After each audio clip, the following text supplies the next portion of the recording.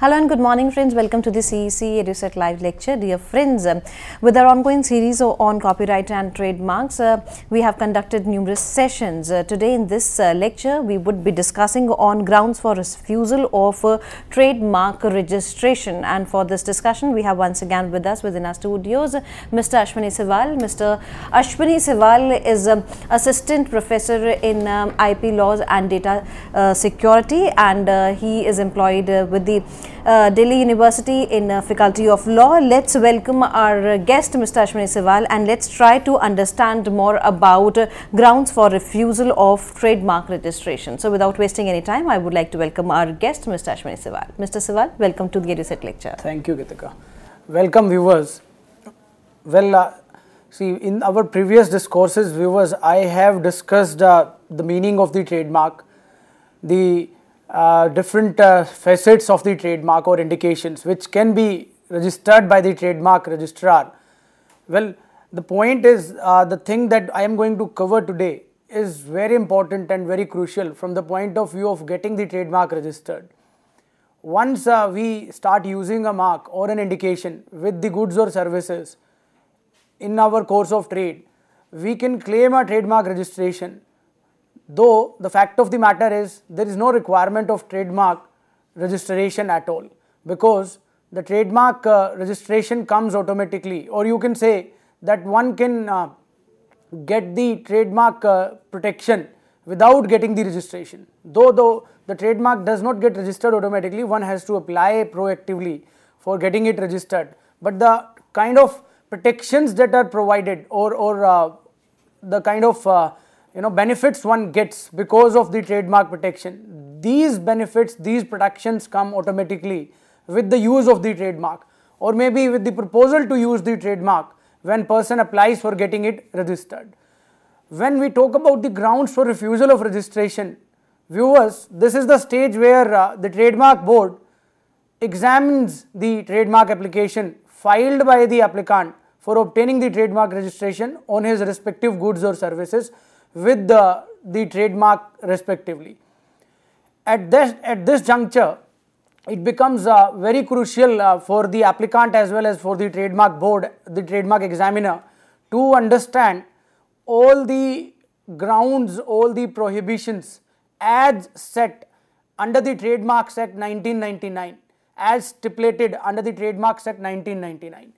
Those prohibitions and grounds are very crucial to understand from the point of view of applicant as well, because when he applies, he or she should keep in mind that his trademark or the proposed mark with which he is seeking an application or filing an application for must not get hit by any of the disqualifications, you can call, or by any of the prohibitions, grounds for refusal of registration given under the Trademarks Act 1999. And when it comes to the trademark law, the Trademarks Act 1999, friends, there are two provisions under the Trademarks Act 1999. Section 9 and Section 11 covers and encompasses prohibitions for trademark refusal, or say grounds for refusal of registration of the trademark.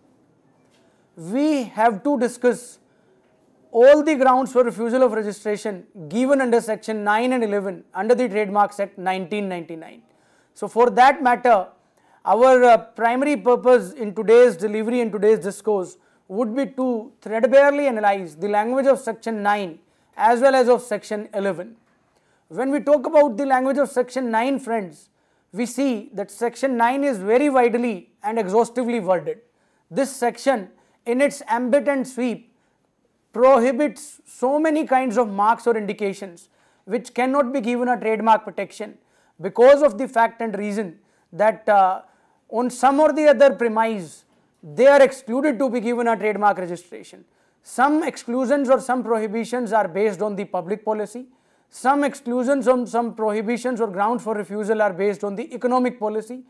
So that is how we have to see as to what all is excluded from the purview of registrability in the trademark law by purview of Section 9 and 11, or by reading language of Section 9 and 11, and then understand with the help of certain case studies in Indian context or some case studies of the foreign jurisdiction, where we see the real application of the law, where we see the real application of the grounds for the refusal of registration. And when we see those real application for the grounds of refusal of registration, we find that there are several marks or indications either in use or proposed to be used by the trademark applicant were either negated by the trademark board to be given a trademark registration, or sometimes upheld to be given a trademark protection, or found cogent, or you can say found adequate to be given a trademark protection. But it is only possible when one understands the intricacies and the nuances of section 9, the grounds of refusal given under section 9, as well as the nuances and intricacies given under section 11 in its provisions. Well friends, when it comes to the grounds for refusal, the very first provision, that is section 9, covers absolute grounds for refusal of registration. These are the absolute grounds. And when we talk about the absolute grounds for refusal of registration, the very first ground that I am going to take up with a case study, which to my understanding is very interesting, a case study that prohibits any kind of a trademark which is devoid of distinctive character. It prohibits any kind of a trademark which is devoid of distinctive character. So what becomes incumbent for all of us here to understand what is the meaning of distinctive character as given under the definitional clause, as well as reiterated here under section 9(1)(a). In the later part of 9(1)(a), distinctive character means something which is not capable of distinguishing the goods or services of one person from those of another person. So friends, this is a very wide prohibition, very wide ground available at the disposal of the trademark board while refusing the trademark registration to the applicant on his or her applied or proposed trademark. Why do I call it a wide prohibition and a wide ground for refusal of registration, friends? As you see that it says something which becomes incapable or something which does not show the capability to distinguish. And when we talk about the word capability to distinguish, this capability to distinguish, friends, means the present capability of the trademark as well the future capability of the trademark to be shown and proved by the person concerned using the trademark. So one, if applies any trademark on his goods, if it does not have any present capability to distinguish or say any future promise of distinguishing the goods, in that case his trademark or his mark or an indication used by him shall be called a trademark which is devoid of distinctive character, and that would get hit or negated by section 9(1)(a) and shall not be registered. Well friends, this requirement of capability to distinguish is a qualification inserted here, which is earlier we have seen the same qualification in the definition of the word trademark defined under 2(1)(zb), where it reads that a trademark means a mark capable of distinguishing the goods or services of one person from those of another. One point that I would like to discuss here, friends, and would like to put across for your information, that this qualification in the form of capability to distinguish is a new insertion with the 1999 Act. Prior to that, we had a 1958 Trade and Merchandise Mark Act operative in India, and in that act, the use of this qualification was differently connoted or construed. It was adaptability to distinguish instead of capability to distinguish, and there lies a distinction between these two words, between the capability to distinguish and adaptability to distinguish. In the former, I mean in the case of capability to distinguish, friends, the capability which is there in the trademark or in the mark or indication in the present context is to be seen, or as well as any future capability of the trademark to distinguish the goods or services should also be seen. I mean present and future potentiality of the trademark, if exists, then that trademark is found fair enough to be called a well adequate or say qualified trademark falling under the definition of capability to distinguish. But if it does not show the present or the future potentiality, then that trademark misses or does not, or say lack the capability to distinguish. Well friends, when we analyze this qualification, a new insertion with the 1999 Act, I find that this insertion or this qualification, this new qualification, capability to distinguish, is of a lower threshold vis-a-vis to the earlier qualification, which was adaptability to distinguish. Adaptability to distinguish implies some sort of adaptation of the trademark to be shown, or its probability of adapted to distinguish, which used to be of very high threshold and generally not found in mark or indications, because there was no question of future potentiality to be seen in the case of adaptability to distinguish.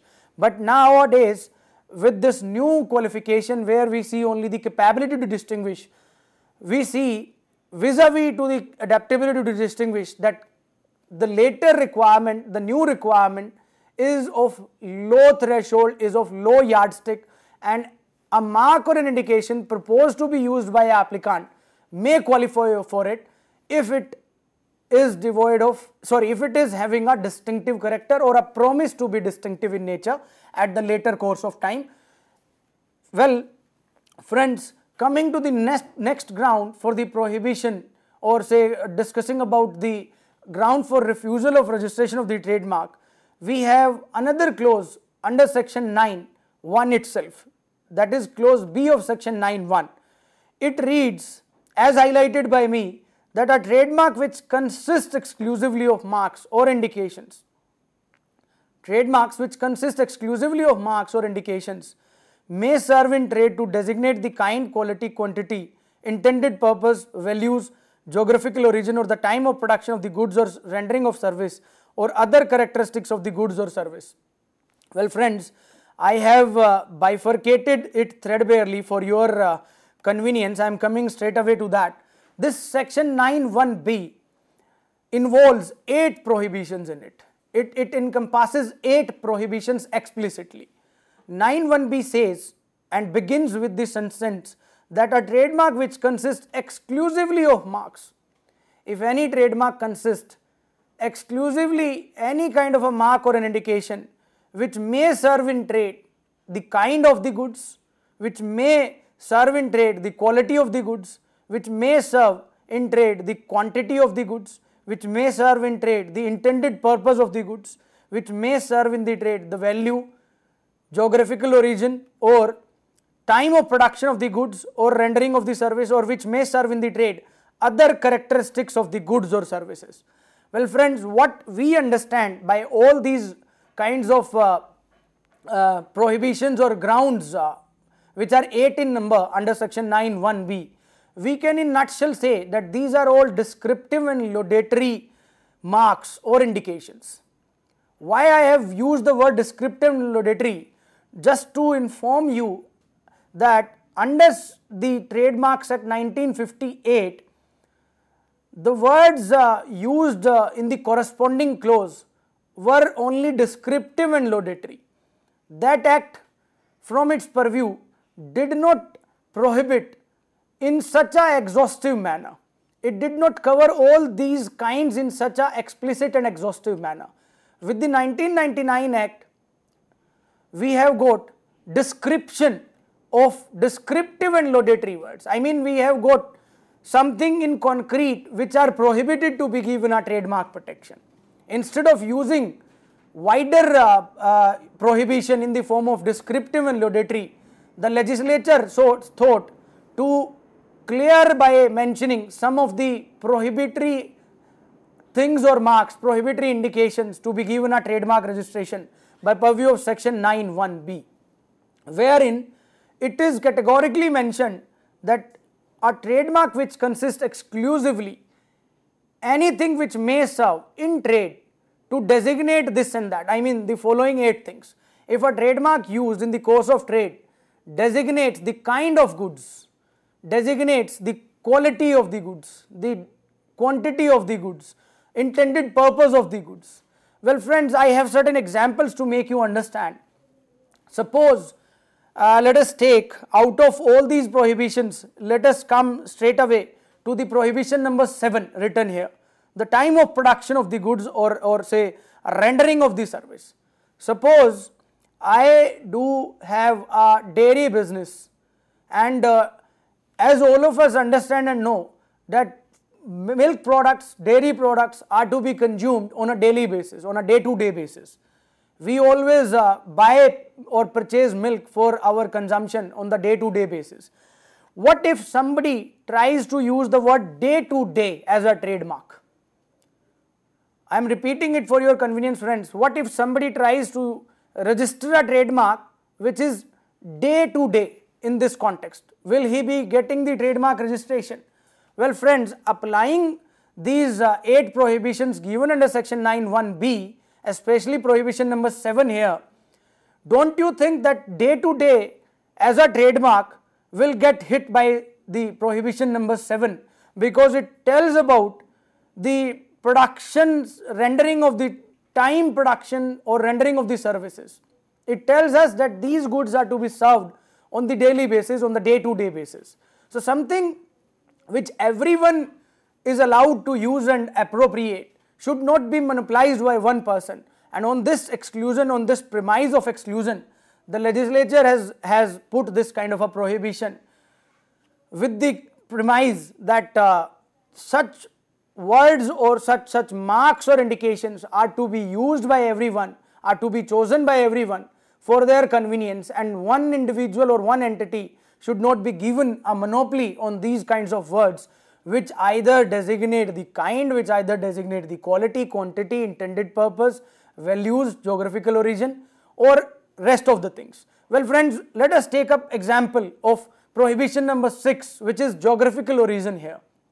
When it comes to geographical origin, friends, we see that the word origin is used, and geographical origin is different from geographical word. Geographical word and geographical origin are two different things altogether. So what is prohibited as per section 9(1)(b) is the use of geographical origin as a trademark exclusively. Geographical word is still allowed to be used. What I am saying, friends, it is very important. I'll explain it later, but just keep it in mind that as per the reading of section 9(1)(b), geographical origin is different from geographical word, and what is restricted to be given a trademark protection under section 9(1)(b) is geographical origin, is exclusive use of mark or an indication which may serve in trade, use of a geographical origin, but a geographical word is allowed to be used.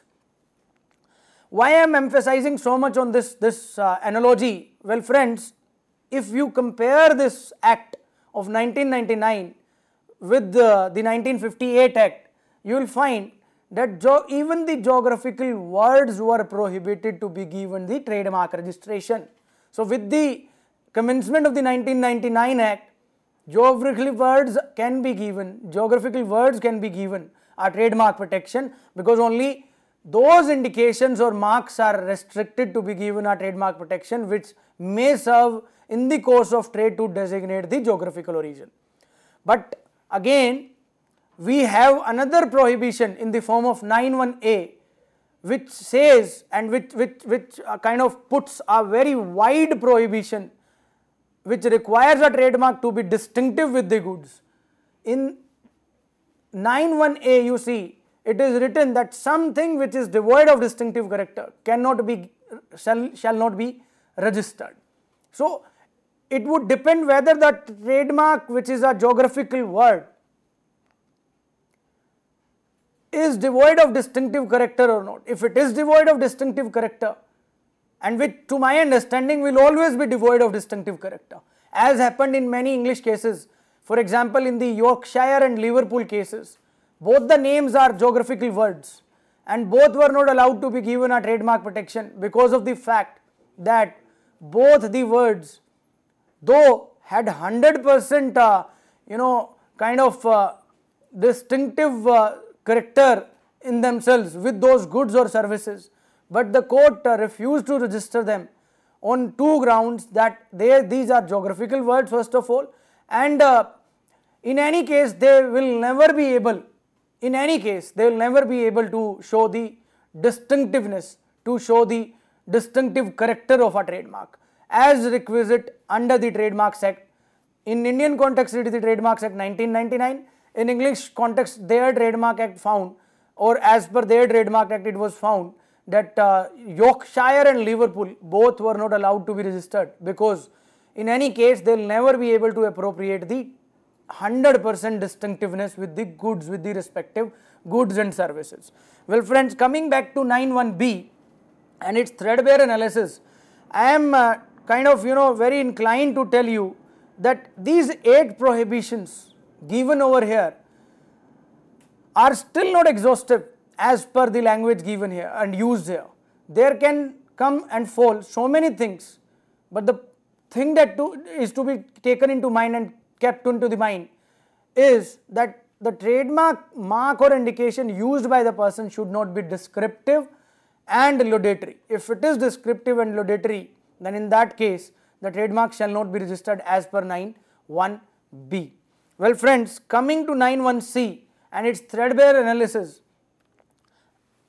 9(1)(c) friends in its purview puts 2 more prohibitions. So in totality under 9(1) we have got 10 explicitly and categorically written prohibitions. Apart from them, under 9(1)(a) a very wide prohibition in the form of devoid of distinctive nature or devoid of distinctive character. 9(1)(c) has got 2 prohibitions. The 9(1)(c) says and reads, a trademark shall not be registered which has become customary in the current language. Or it further reads and puts one more prohibition which reads, a trademark which is an established practice of a trade or which has become a bona fide and established practice of a trade shall not be registered.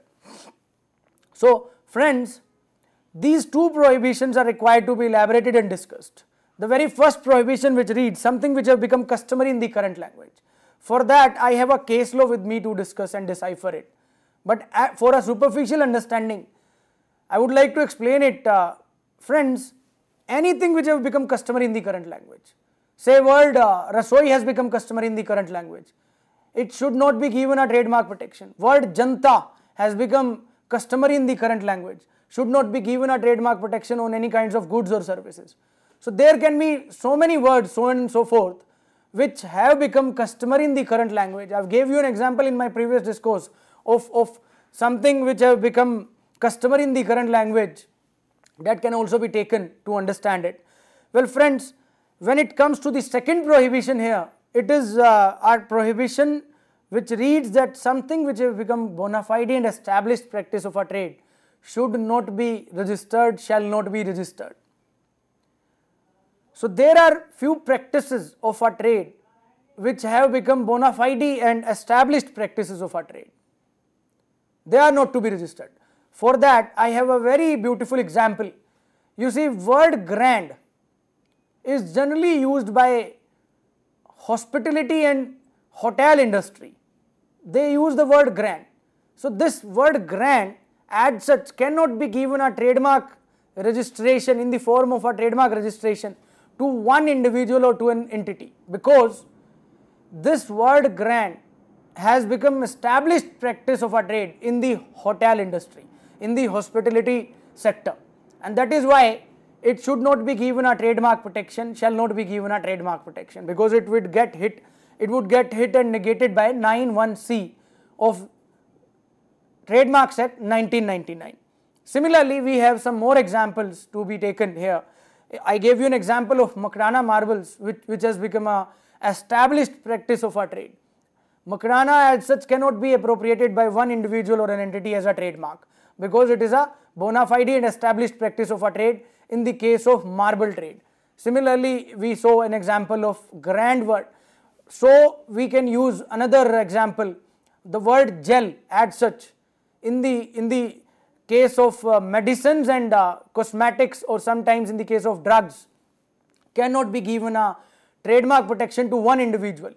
One entity or an individual cannot appropriate and own as a trademark the word gel. Reason being that gel word has become established practice of a trade and are in use bona fide by all the users of that word gel in that industry.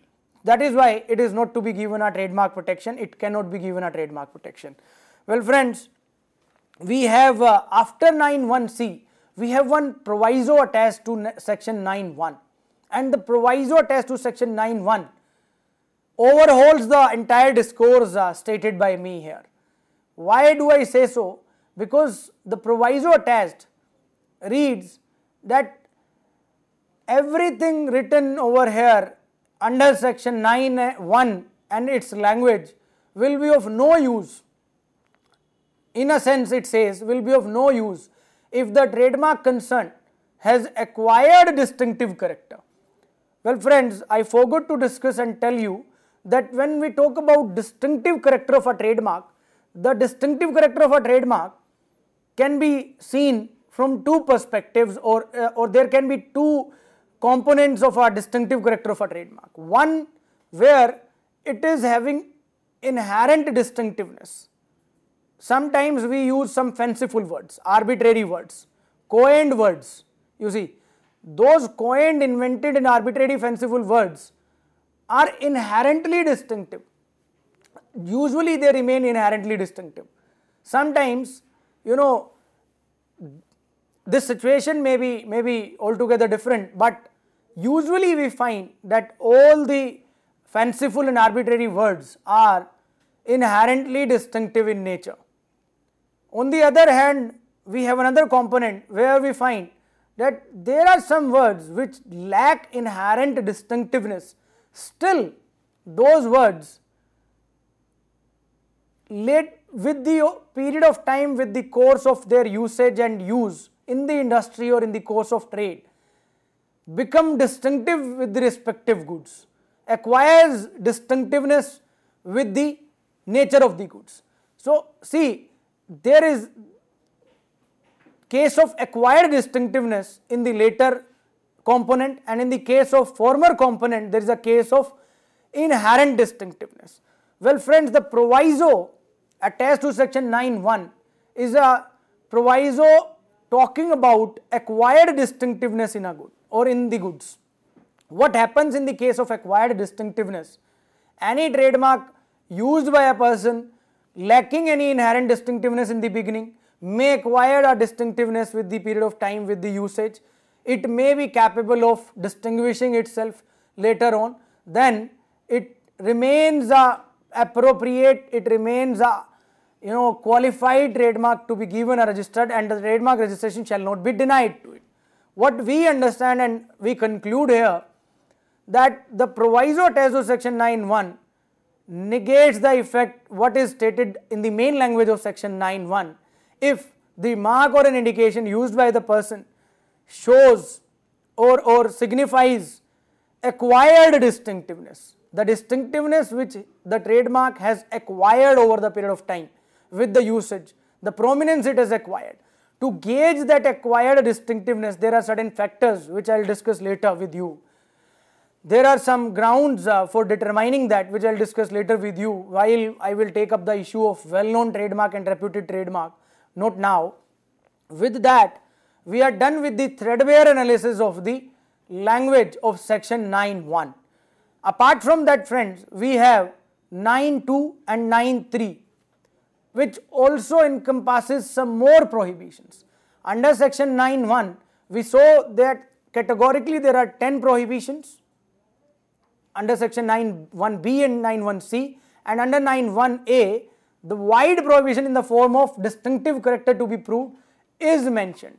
After that, we are going to discuss 9(2), and 9(2) friends is kind of posing or putting 4 kinds of prohibitions. Those prohibitions I will be discussing with you in a while.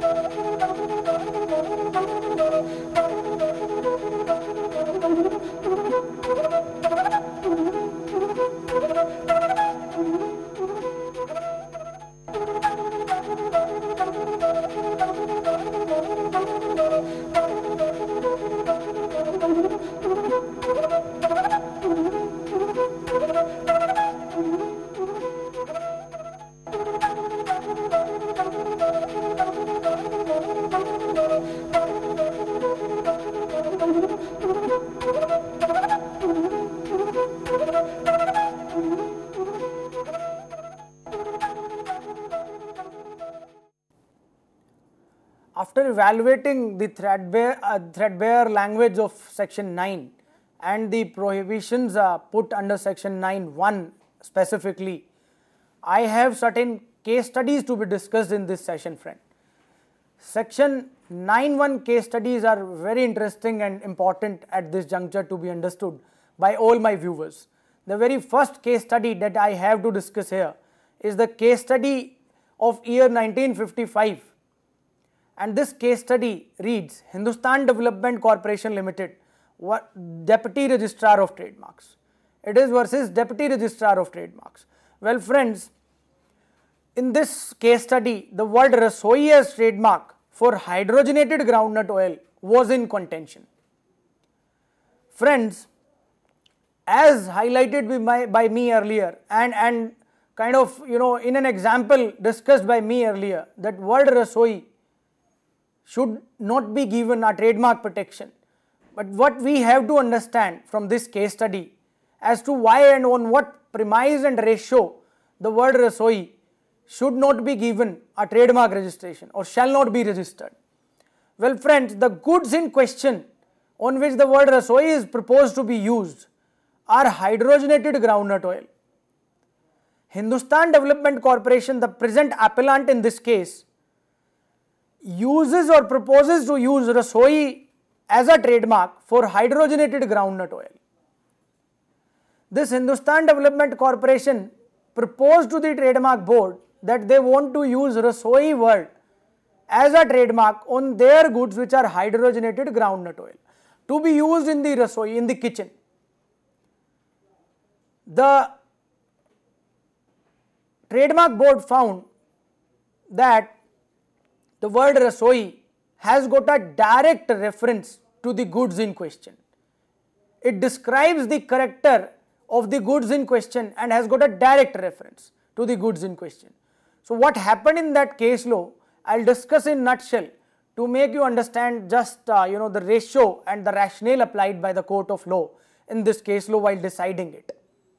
The court said that something which has got a direct reference to the goods or services in question, some mark or an indication in this context, if it has got a direct reference to the goods or services, then that particular trademark, mark or an indication proposed to be used by the applicant shall not be registered. Reason being that there are several grounds written under section 9(1) prohibits to do so. Apart from that, the court in that case law described and later on went ahead to describe that Rasoi word as such is a word which has become customary in the current language. This was not as such in the question, this case, whether this word is this question whether the word Rasoi is in customary language, is of a customary language or not. That kind of a question was never mooted before the court, but still the court, rejecting the word Rasoi to be given a trademark protection and upholding the decision taken by the trademark board, says further that the word Rasoi, even though you see it has got a direct and very proximate reference to the goods in question, it shall not be given a trademark registration because the word Rasoi has become a customary in the current language.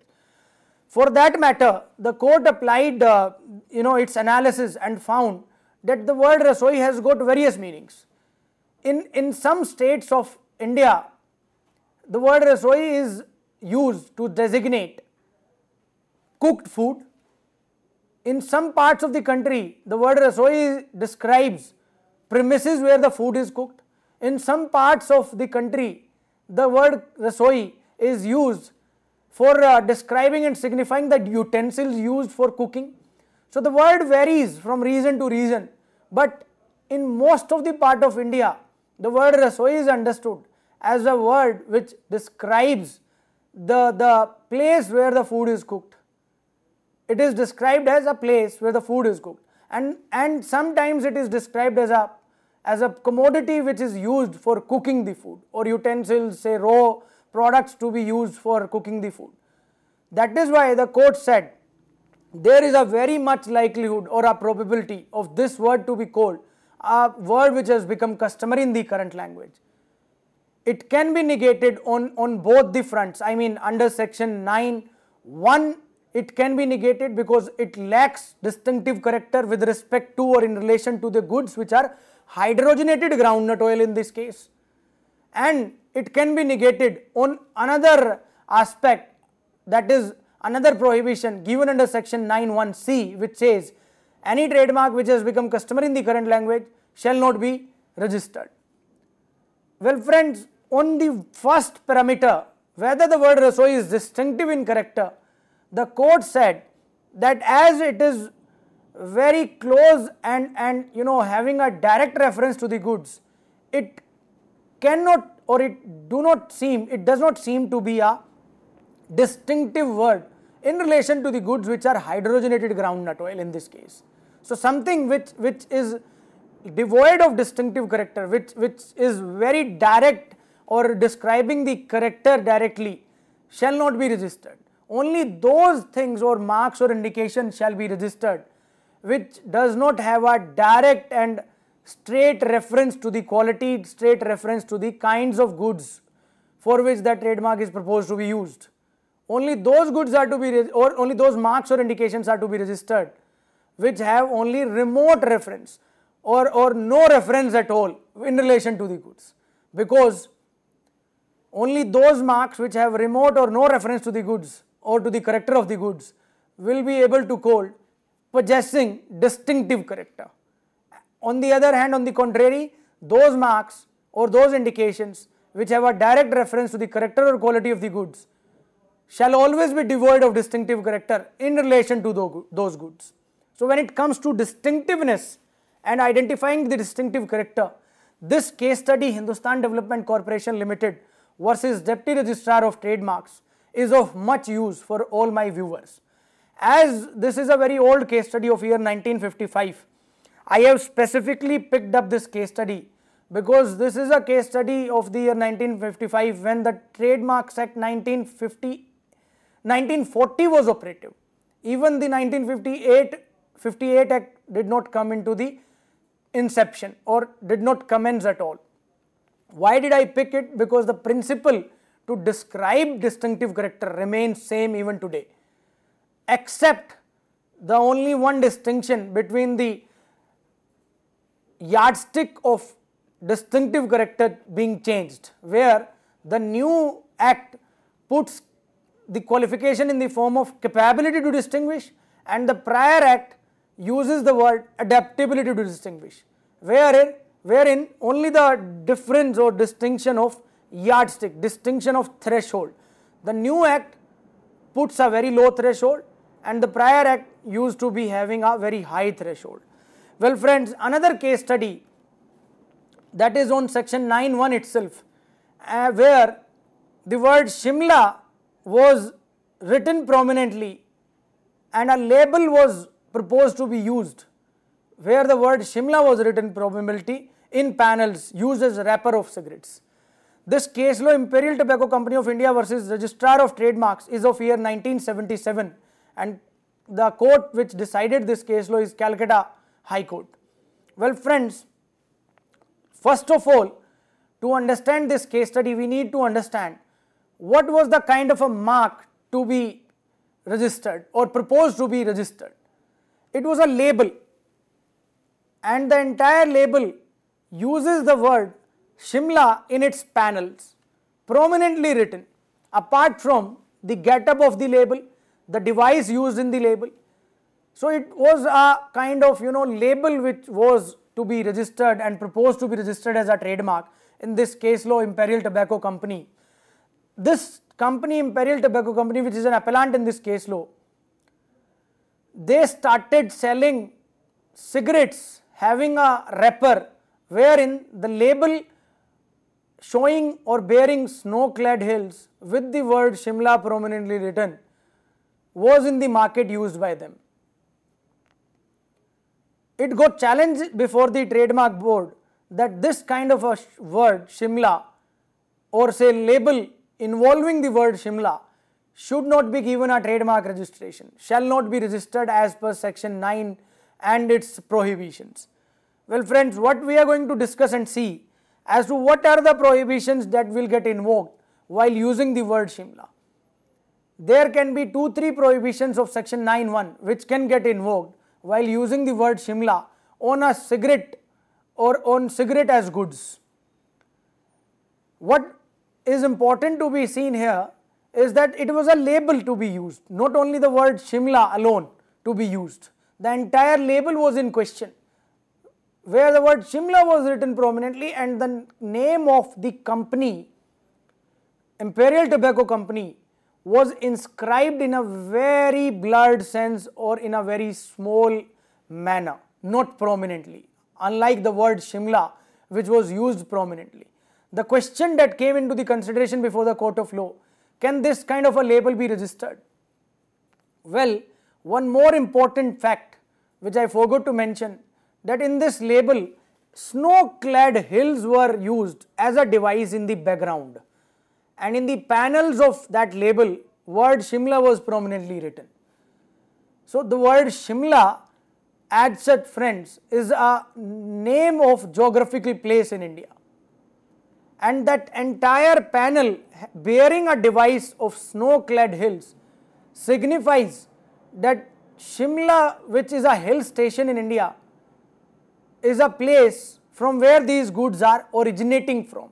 It kind of projects the label and the appearance of the label to the unwary consumer or to the consumer of not that much of intelligence, projects as if these cigarettes are manufactured in Shimla, where you see the tobacco is grown in those hills, in those snow-clad hills, where the fact of the matter is that no such tobacco is grown in that Shimla region.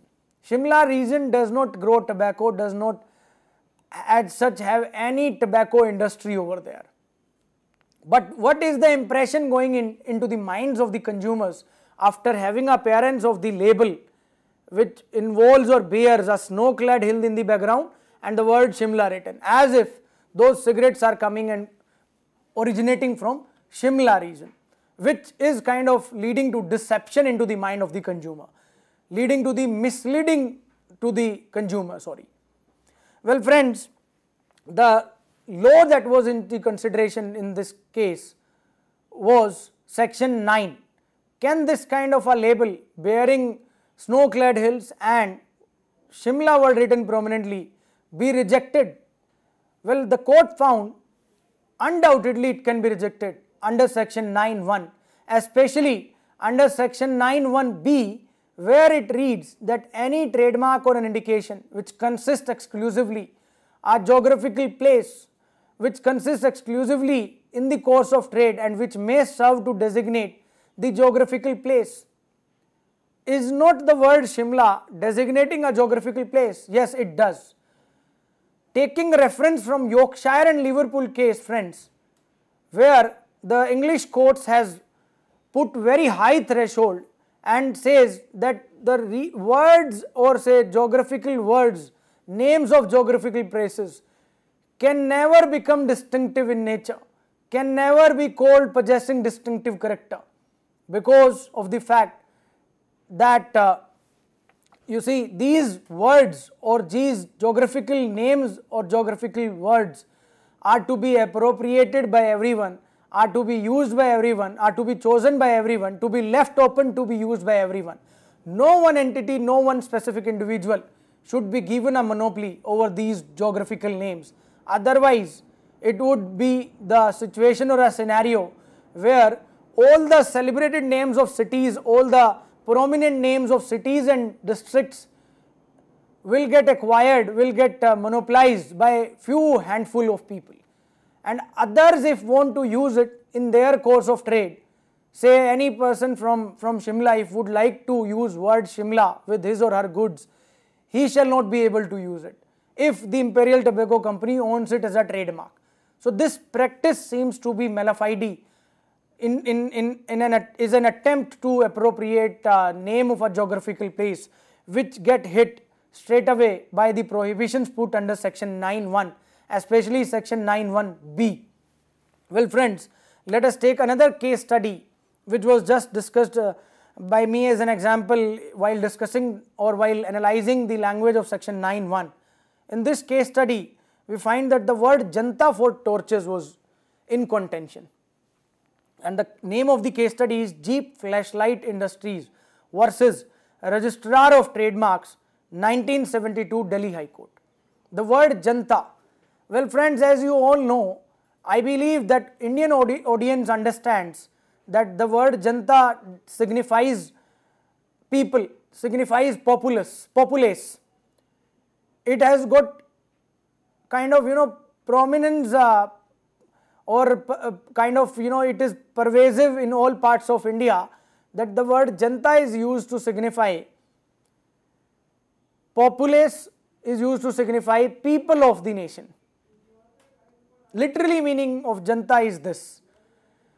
What happened in this case law, friends? The appellant Jeep Flashlight started manufacturing torches, and they are very good in manufacturing torches. At that point of a time, they were a very prominent player in the market for manufacturing torches.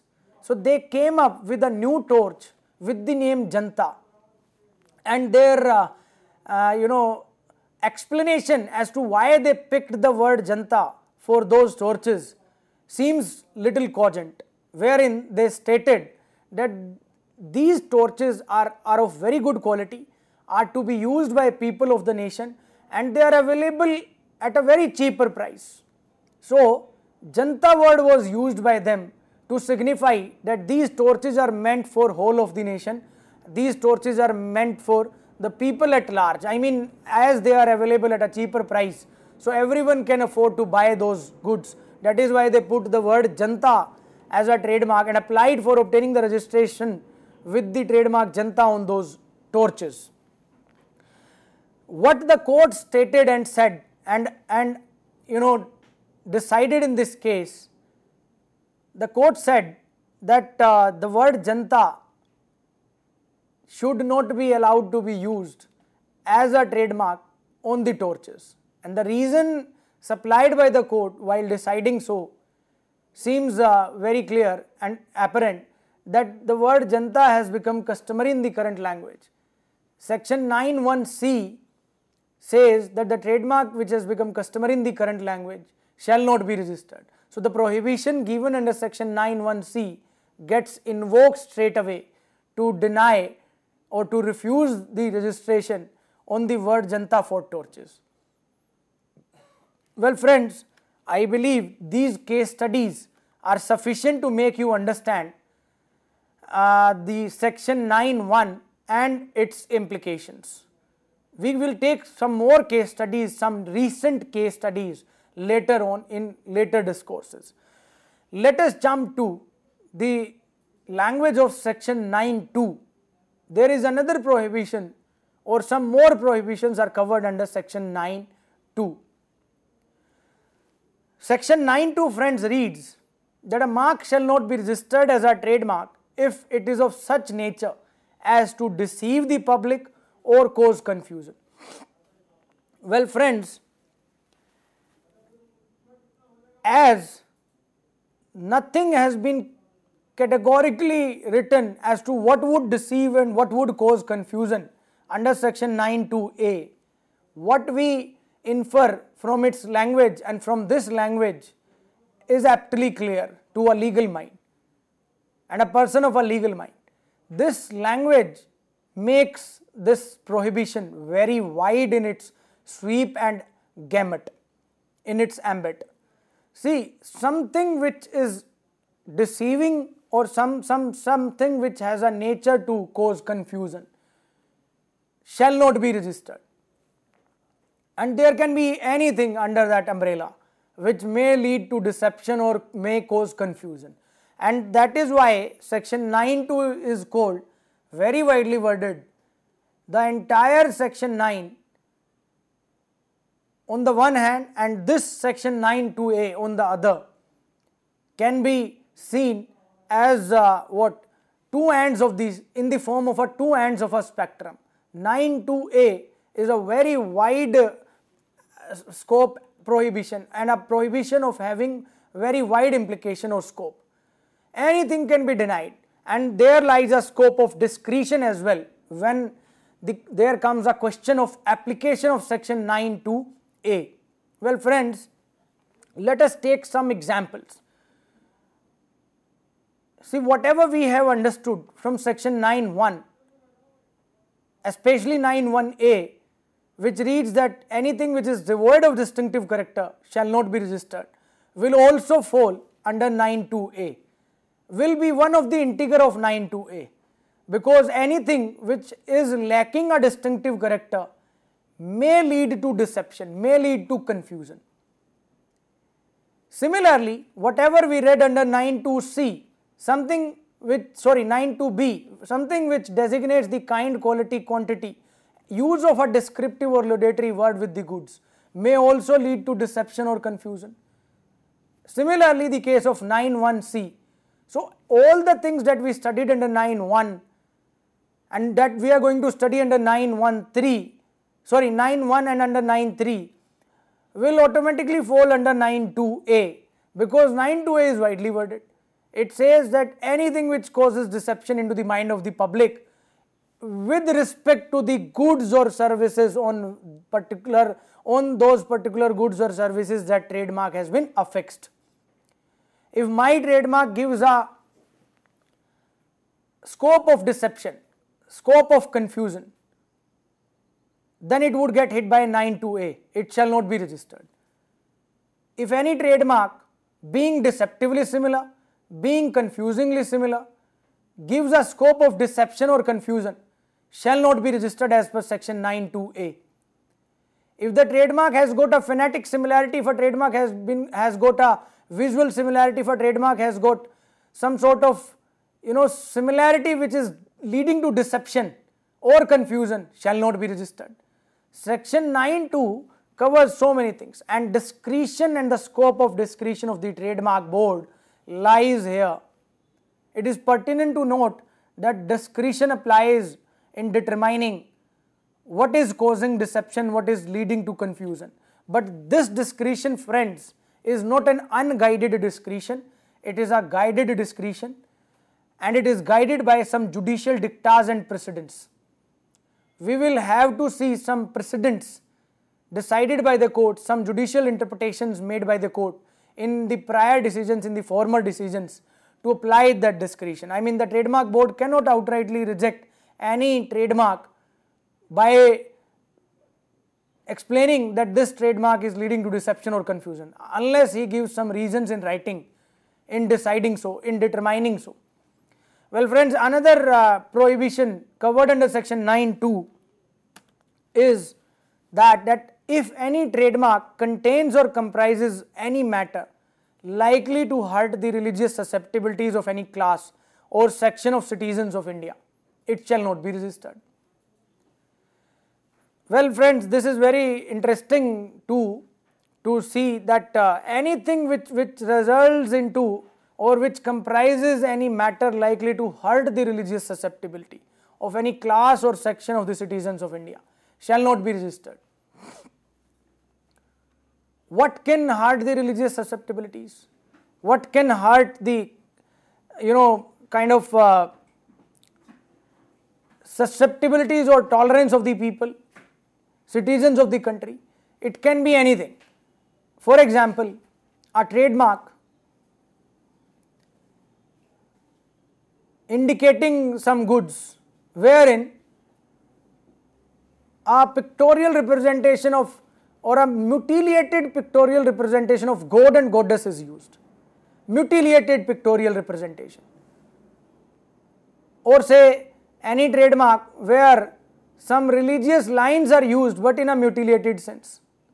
So anything that hurt the religious susceptibilities, there can be many examples. I mean, use of some religious connotations with some unacceptable goods or services, use of sacred religious connotations with unacceptable goods or services, with some sort of services which are the bad side of the society.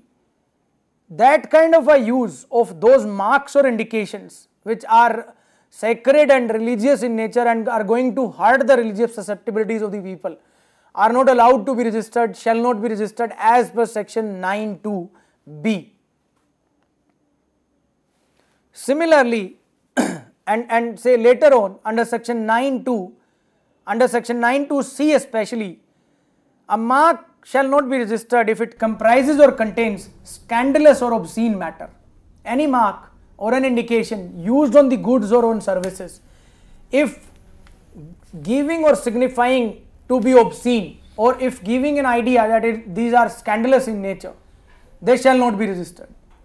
What can be obscene, what can be scandalous has to be determined, has to be adjudged by the authority in question, I mean the trademark board in this question, while analyzing the application, while examining the application.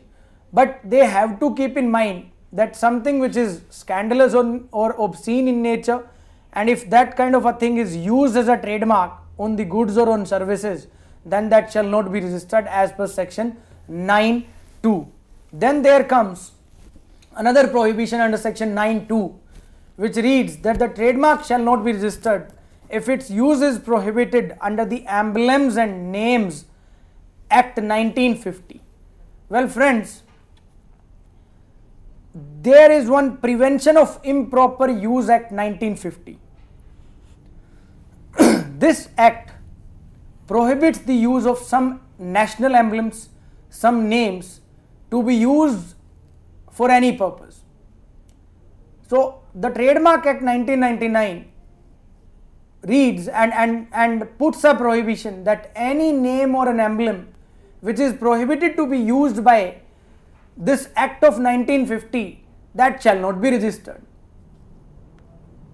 So we have studied that there are 4 prohibitions given under section 9(2) for our disposal and for the disposal of the trademark board and to be seen by the person applying for the trademark registration.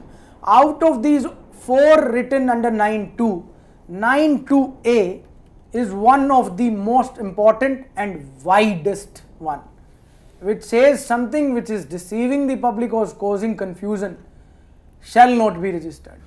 On that, I have certain case studies to discuss, and I believe those case studies would be very helpful to make you understand as to what would be called deceiving the public, as to what would be called causing a confusion and leading to deception and confusion. With the help of those case studies, I'll make you understand the application and the implication of section 9(2)(a). With that, I rest here. Thank you very much, friends.